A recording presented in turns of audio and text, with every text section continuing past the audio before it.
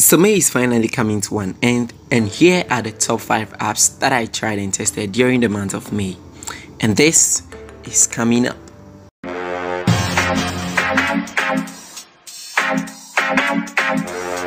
Hello everybody and welcome to the channel once again. Thanks so much for clicking on this video. If you're new here, please hit on the subscribe button to subscribe. If you're old here, thanks so much for coming back again.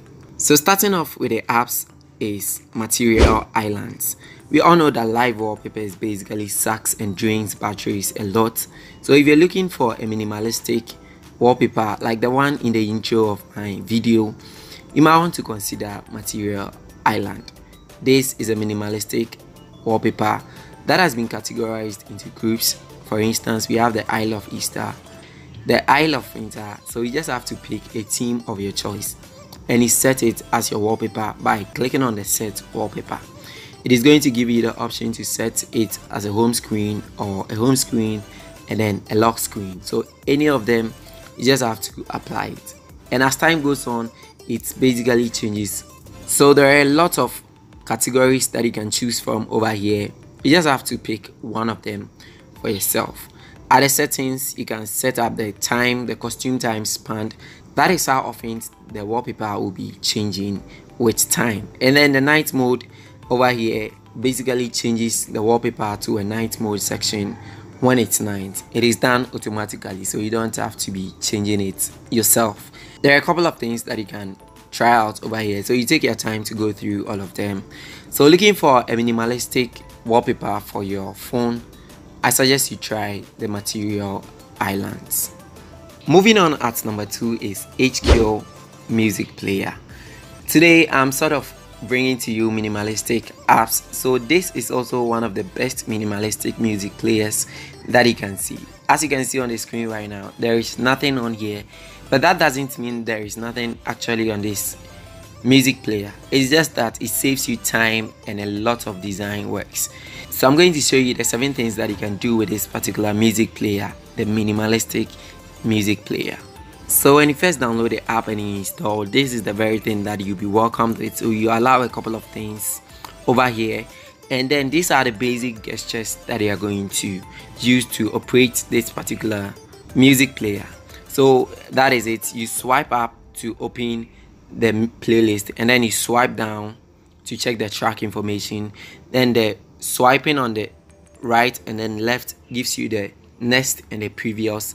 Zooming in and out gives you the volume control, and then the timeline control is also done by the 2 fingers rotating on your phone. And again, if you long press on the app, you're going to have the voice search. So that is the first thing that you're going to set up, that you're going to be welcomed with.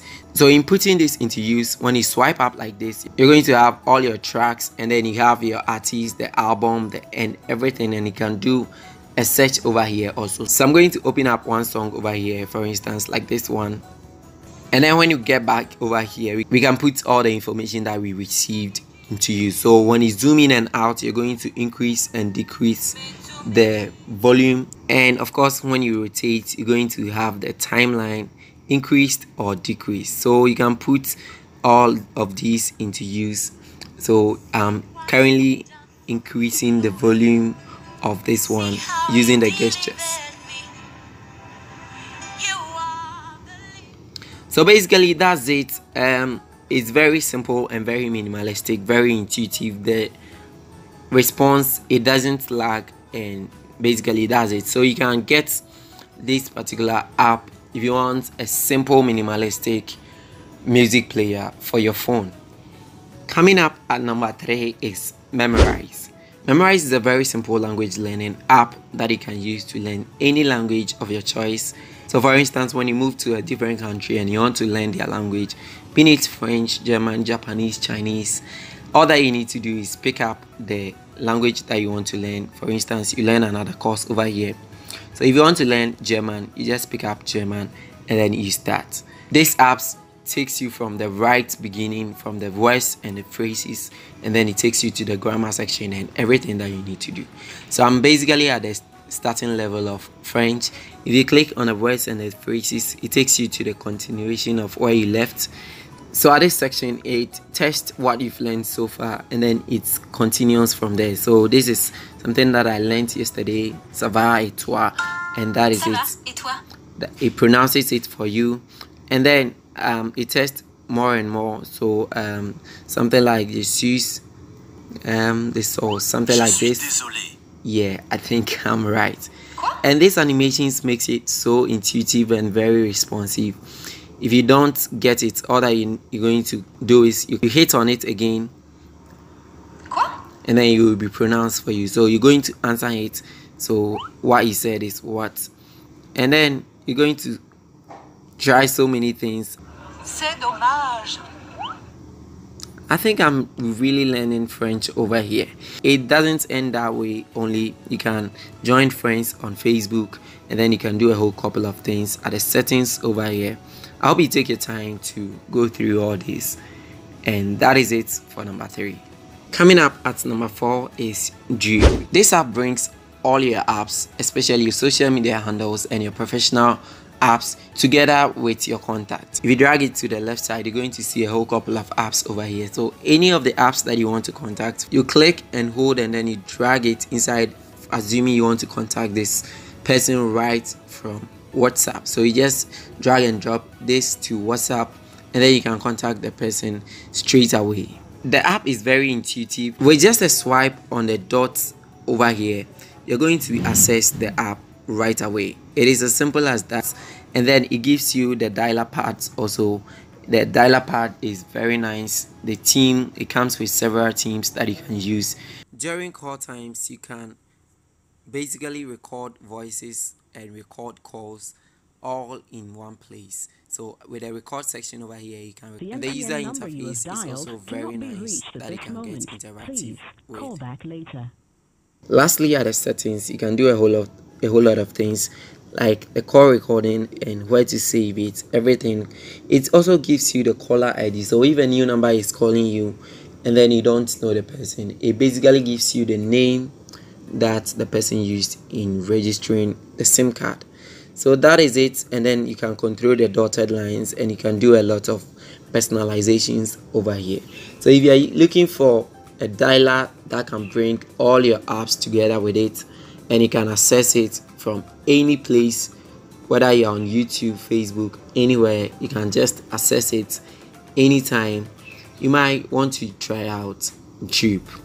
So last on the list is home workouts. So home workouts basically provides daily routine workouts for all your muscles and bodybuilding. So if you are looking forward not to go to the gym, but you can exercise at least a few minutes a day to build up all your muscles, you can try workouts. So it provides routines for chest, for your abs, for your arm, your shoulder, and your leg, and every part of it that you can. And the ladies, your butt also.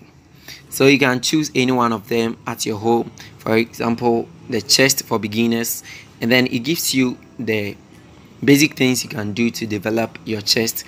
If you click on this one over here, you can go and watch the video on YouTube, or you can just look at the animation over here and you practice along. So for any of them that you click on, it gives you the animation on how to. But if you really want to get interactive with a personal trainer, you can click on the video sign over here, and then you watch the video on YouTube. At the settings over here, you can set up your reminders, like every day it reminds you to work out, and then you can set goals for yourself also. So for something very simple that you can manage at home to build your muscles and keep your health and keep being fit, develop your abs, your arms, your chest, and your butt, you might want to check out home workouts. So those were the 5 apps that I tried and tested during the month of May. Let me know about your thoughts about all these apps, whether you've tried any of them or which of them you're going to try out. And if you have any suggestions of the apps you might want me to try the coming months, you might leave it in the comment section below, as I will check them out and give you the feedback the following month. Thank you so much for sticking around to watch this video. Please don't forget to like and subscribe, and I will see you in the next video. It's Innocent here. Bye.